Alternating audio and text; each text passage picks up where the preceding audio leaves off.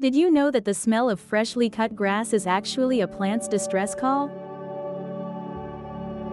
When grass is cut or damaged, it releases special compounds called green leaf volatiles, which include alcohols and aldehydes.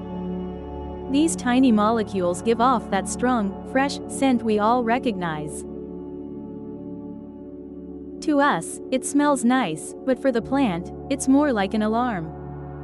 Other nearby plants can sense these signals and start boosting their own defenses against hungry insects. Even more fascinating, some predators and parasitic wasps are attracted to this smell. They swoop in looking for the very insects that damage the grass in the first place. So, the next time you enjoy that smell after mowing the lawn, remember, it's not just a summer scent. It's grass under attack, sending out a chemical SOS to call for backup.